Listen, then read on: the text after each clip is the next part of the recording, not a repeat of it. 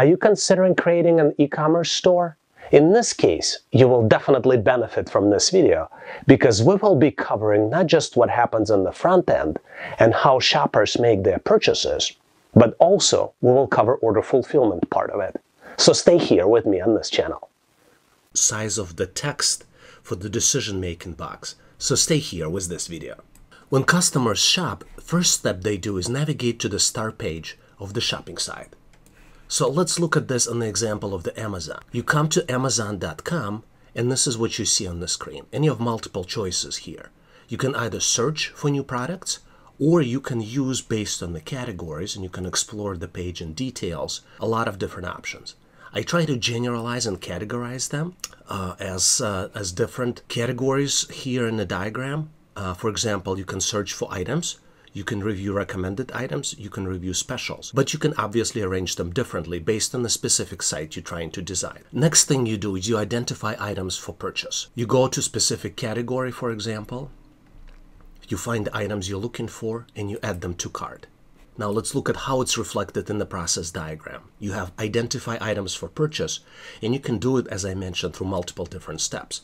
And then you add these items into the shopping cart. Next step, you go into the cart itself and you see this item and you're ready to do a checkout process. Let's look how it's reflected here. You go to the shopping cart, you can apply promotion or discount, or you can go and get more items. By returning back to shopping, going through the process again, you can use any one of this listed categories on how you do shopping. And then you repeat the process until you're ready.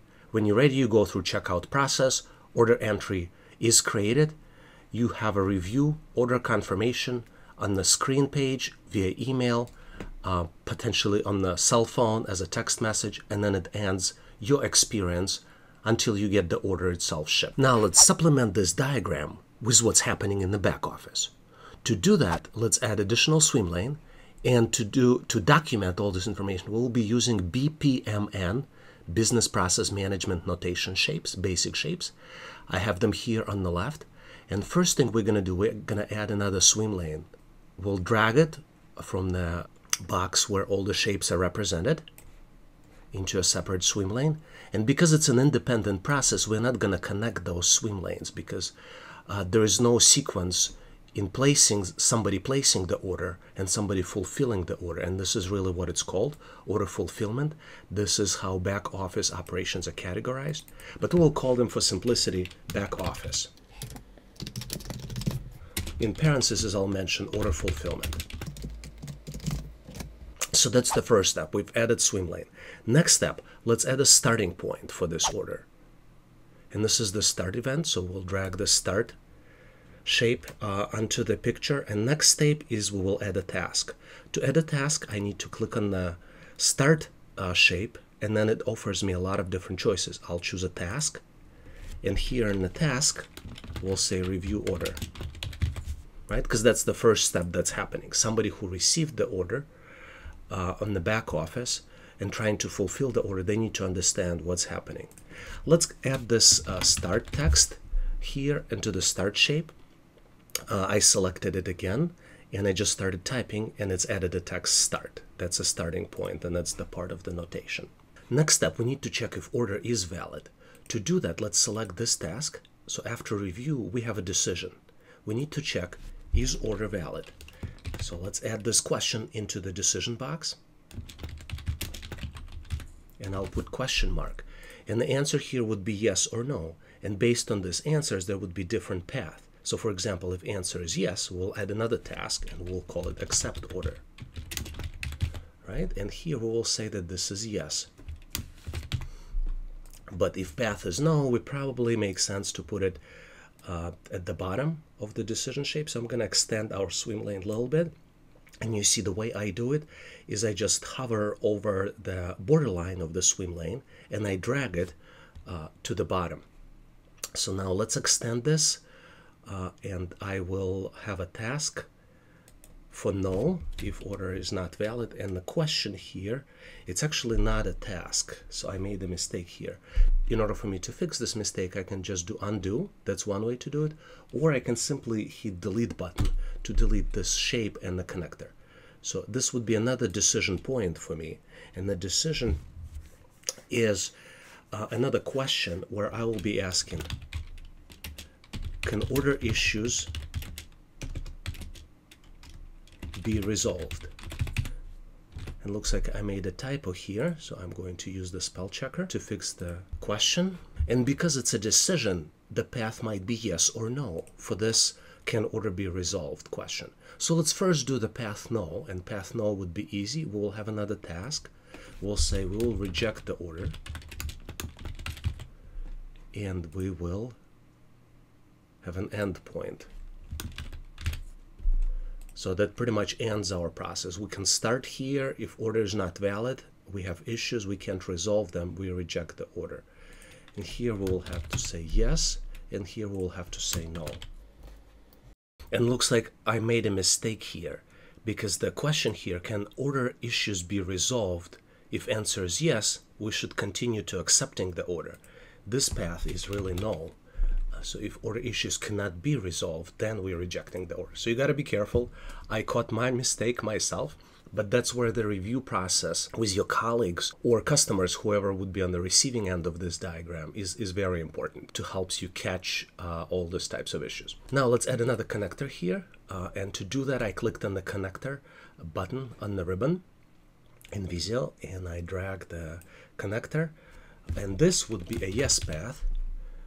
So if order issues can be resolved by back office, maybe by contacting the customer, or maybe by typical order issue might be item is not available. So it was available on the site but never was removed, but in reality in the warehouse it's not available. So maybe it can be resolved by bringing the items into the warehouse, so where it can be fulfilled. So if it can be resolved, yes, we're accepting the order and we're moving on. Our next step after order is accepted is that we need to package the order. To do that, let's add another task, and we will call it package the order. After order is packaged, next step is we need to ship it. So we'll add a task, ship the order, and after shipping, we need to generate shipment confirmation. So let's add this task here, and we have shipment confirmation. Typically it's a label on your shipment package. And then the last step would be notify the customer. This could be done via email, phone, a lot of different ways to do it. We can also add a line here back to the customer. I'm not going to do it just so I'm not complicating this diagram, but you can do it. Just send maybe the message, or there are multiple different ways how you can show it. In fact, there is a message shape here in the BPMN diagram types. Instead, I'm just going to end this process, and I'm do all these two tasks that I promised you I will do. So this is the end shape. I'm going to type end, and then we will complete. I'll show you the reason why we need additional connection point and how we can play with the fonts. So those are two tips and tricks I promised you in the beginning. So if we look at this shape, order entry system, you see that order entry system only supports lines connecting from the sides. What I'd like to do, I'd like to add a connection point, so my line from checkout process into the order entry process will go from the bottom of the checkout process into the top of the order entry system. So let me make it a little bit bigger. You can do it by clicking specific percentage, or you can just zoom into that selected area, and Visio will automatically try to understand which objects you're trying to get closer to. So I'm going to make even closer. First step I'd like to do is make this shape aligned with the top shape. And also, I'd like it to be aligned. You see on here on this bar, there are some lines that connect. As I move it, it moves with me. So I want it to be on the edges of this line, and I'll explain you why in a second. But you want to position your shape so it is in between those lines, and it's connected exactly to the lines on this measuring tape that runs here on the Visio screen. In fact, I switched into the view, and it's called ruler. So, which makes total sense. So on the ruler, I'll use the right terminology. On the ruler, you would have to make sure, and I'm demonstrating this again, that your shape is aligned to the edges, and I'll explain you why in a second. Next step, we'll go back to the home tab. We'll add a connector. And here, let's get even closer, because this would be very helpful. You see, as I move, I need to have this order entry shape selected, and I have a connector shape selected as well. Now I need to hold the control button, and as soon as I hold control button, you see what happens with the cursor. This is I push control button, and then I release control button. Control button actually adds additional shape connector for me. And the reason I wanted to have a ruler, and you see as soon as I hit control button on the ruler, the cursor shows up. So now I know that 11 is in the middle of my shape. And now I just want to find the right place on my shape borderline so I can add this connection point. When I'm ready, I am clicking the left mouse button on my mouse, and see it added this red connection point. Now I should be able to switch back to pointer tool, get my line, and connect my line to this new connection point. Before I wasn't able to do that. So now I know it's in the middle of the shape because I aligned my shape, so this is an exact center. And I zoomed in so I can see exactly where I'm adding it. And if I zoom out, you see it looks much more professional. Let me show you another problem that we will try to fix here. So we will go back to the order fulfillment diagram. And here in order fulfillment, this text is fine. It doesn't exceed the sizes of the shape.